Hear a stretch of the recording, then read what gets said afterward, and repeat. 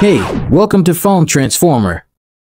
In this video, I'm going to show you how to turn off safe search mode on Google.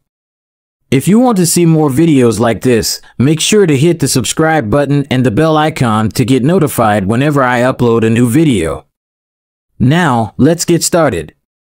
Step 1. Open your Google app on your phone.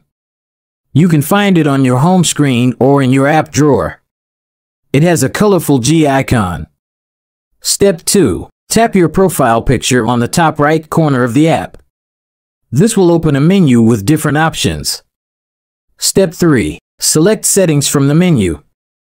This will take you to the settings page of the Google app, where you can customize various aspects of the app.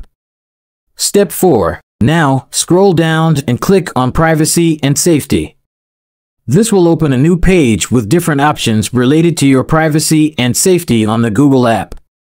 Step 5. On this page, you will see an option called Safe Search.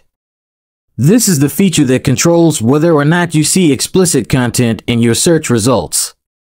By default, it is set to on, which means that it will filter out any content that is considered inappropriate for some audiences.